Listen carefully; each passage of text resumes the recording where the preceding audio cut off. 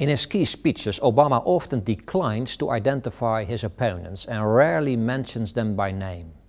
They said this day would never come, he says in one of his victory speeches. But who are they? He is referring to the cynics, the politicians who exploit and manipulate differences in society without actually naming them.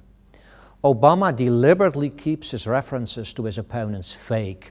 In this way, he avoids us versus them distinctions and the idea that there is always a clear bad guy. There is a deep racial divide in America. The African Americans suffered a long period of legalized discrimination, and they are still dealing with its repercussions. Does this mean that white America is the bad guy? In fact, a similar anger exists within segments of the white community. Most working and middle-class white Americans don't feel that they've been particularly privileged by their race. Their experience is the immigrant experience. As far as they're concerned, no one handed them anything. They built it from scratch. What about religion? It turns out that America's greatest historical figures were inspired by their faith. Any attempt to draw a clear distinction between secularists and religious people greatly oversimplifies the issue. Frederick Douglass, Abraham Lincoln, Williams Jennings Bryan, Dorothy Day, Martin Luther King, the majority of the great reformers in American history were not only motivated by faith, but they repeatedly used religious language to argue for their cause. On the subject of Africa, Obama has taken a similar approach. The West has often approached Africa as a patron or a source of resources rather than a partner. But the West is not responsible for the destruction of the Zimbabwean economy over the last decade. Wars in which children are enlisted as combatants. What is the effect of this frame?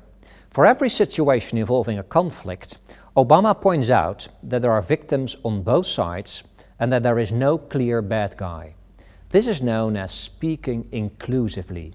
Nobody is excluded. According to this frame, a conflict should not be blamed on one side. Instead, it's an unfortunate or even tragic situation that all sides should seek to resolve together.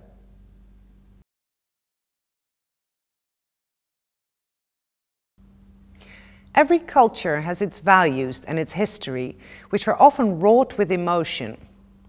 Obama always tries to link his positions to these values, histories, and emotions. And in my country, African Americans, including so many recent immigrants, have thrived in every sector of society.